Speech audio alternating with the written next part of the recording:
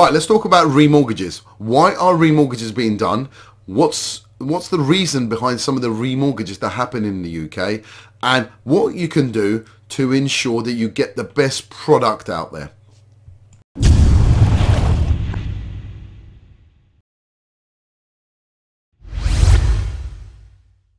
Hi, it's Payam here from Niche Advice. Right, it's that time of the year where remortgages are one of the main sources of inquiries that we get from clients. Now, why are people remortgaging, and why should you remortgage in certain circumstances, right? Because it's not right for all. Let's talk about some of the reasons why people are remortgaging. So some people are remortgaging because essentially they want to get a better rate. Right? Now, if you want to get a better rate, there are really good solutions out there, right? Because let's just assume you took your mortgage 6 years ago, 10 years ago, right? And you've done a product transfer, and we'll explain what a product transfer is, or your rate is coming up. You've got a couple of options out there. So your rate is coming up in the next couple of months. The first option is, what's my existing lender going to give me? So what are they, what can they give me? So when you speak to an independent mortgage broker, what they can do is they can look at what the existing lender's product is and then compare it to what's out there in the market. And not just compare it on rate, but compare it on the fees that are involved. Is there a solicitor cost? Is there a survey cost? Is there a lending fee for the product? What is it? How does this compare to your existing lender? And unfortunately, not enough people are contacting independent mortgage brokers to do that for them. What they're doing is going on the lender's website, receiving the lender's letter and going, oh, that sounds good. Okay then, and I'll tie myself in for another 5 years. Why would you want to do that? Why don't you want to find out what's actually out there and then compare it and have someone compare that to what you're being offered? So the first rule is, don't take what the lenders give you. Consider it. Contact an independent mortgage broker and get them to compare it to what's available based on your circumstances, your income profile, your age, what your property type, okay? Because it doesn't make sense for some people to remortgage, frankly, okay? Because your existing lender could have you a very competitive rate. The type of property that they've mortgaged, maybe they mortgaged it 10 years ago and it's an absolute nightmare to remortgage. I'll give you an example. Anybody who's had a new build that needs, that's had cladding. Okay, in those cases, even if you wanted to, it's an absolute nightmare getting a remortgage if all the paperwork's not right. So in those circumstances, you're better off staying with your lender. However, if you have got the paperwork and you're with a lender that's not as competitive, and the only way you're going to know that is by speaking to an independent mortgage broker or doing the research yourself, then you may be able to, switch the products. Now, let's talk about like for like. So if it's a like for like mortgage, it's a £250,000 mortgage and you just want to get a better rate, there are lenders out there that will give you preferential multiples on your income. So one lender will go up to 5.5 times your income if there is no change. So you're not going to borrow more, essentially. So affordability gets better, because that's one of the reasons people are worried about it, and one of the reasons they don't consider remortgages as much and they just go with what the lender gives them is they go, oh, I cannot be dealing with all this paperwork. Payam, I can't be bothered with all this paperwork that you're going to ask for me. You're going to ask me for this, bank statements, explain this, explain that. And you're right, we'll bloody have to, okay? Because it's our asses on the line with the regulator. So we have to do our due diligence once again, right? However, what can you get out of it? Well, you're going to get a better rate, potentially. You're going to get a better product, potentially. You could play around with your term of your mortgage, right? I've done videos on this whereby maybe you did a 30-year term when you initially bought the property. Now it's 5 years later. Why don't you drop it? If you can make the payments, why don't you make it 20 years? You can adjust your term if need be, right? Because you're not that young, naive first-time buyer and you did a 35-year term. You maybe, you want to bring that down. You want to think about paying off your mortgage sooner. So you can play around with your term. Then you could borrow more if you wanted to. You could borrow less if you wanted to. You could play around with the term. We can get a better product. So these are the reasons why remortgages are happening. A lot of remortgages, I have to say, at the moment is happening because of home improvements.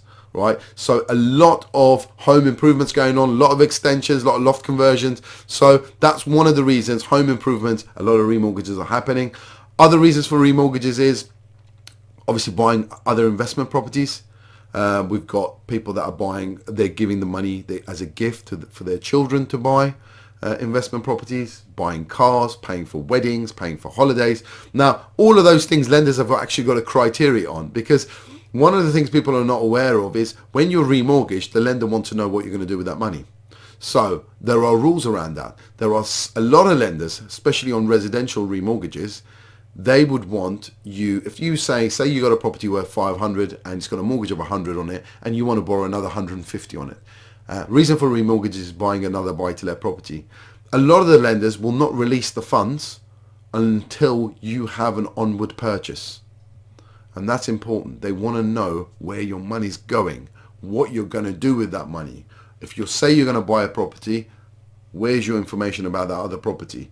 Where's your offer letter from that other property? So that's important, and the brokers will know the various rules around it. Which lender will ask for this? Which lender, at what stage will they ask for it? And that's important. Some lenders will go, well, we need that on application. We'll go, well, we don't have it. He hasn't found it yet. He needs to know whether he's got his money yet before we can go and find it. And the lenders will go, well, sorry, no. Other lenders will say we need it on the underwriting. Others will say we need it before we issue the offer, the formal offer. Others will say we need it before completion, before we draw down on the funds. And there are rules around that. So if you are looking to raise money for properties, that's what happens. Debt consolidation is another one, right? So this is probably the next complaint 10 years down the line. Debt consolidation. Oh, I went to a broker. I didn't know what I was talking about. And, you know, he gave me a remortgage and I didn't really need it because I could have paid my mortgages off. So it's really explaining to the client and you understanding, if you are looking to, you know, pay your credit cards off, pay your loans off, that, you know, you're taking an unsecured debt, putting it into a secured environment. No one's going to come and repossess you if you don't pay your credit cards. However, if you stop paying your mortgage, you will try to get repossessed. Okay, so it's moving that debt that would be paid in 5 years, sticking it on a 25-year mortgage. Yet short term, it might be cheaper for you because, you know, you've dropped your 18% rate on a credit card to 2% on a mortgage. However, you're now paying for the next 25 years that interest where you could have paid it off. So could you pay it off? Could you manage it? Or are you in that problematic phase where if you don't do something about this debt, it's going to get out of hand?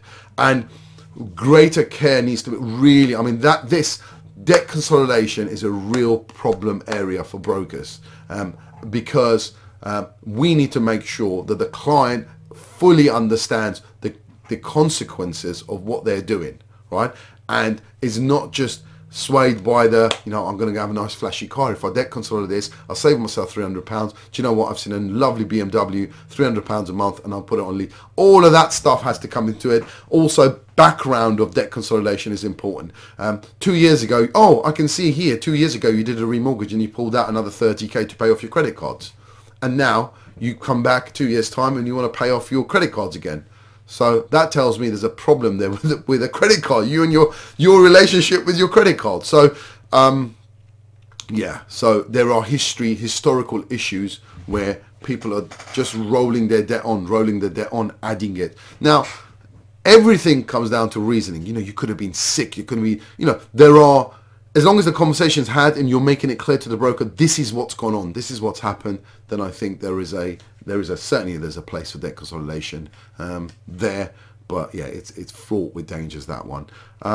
Yeah, so if you are looking to remortgage, do your homework, speak to your existing provider, speak to an independent mortgage broker, and then obviously make your own judgment on there. Make sure you ask the right questions, and these were some of the questions in there, and then we can take it from there. Thank you so much, and I'll catch you on the next one. The content of this video does not constitute giving advice. It's purely for information purposes. All cases should be discussed with a professional mortgage broker. As a mortgage is secured against your home or property, it could be repossessed if you do not keep up mortgage payments. Niche advice is authorized and regulated by the Financial Conduct Authority.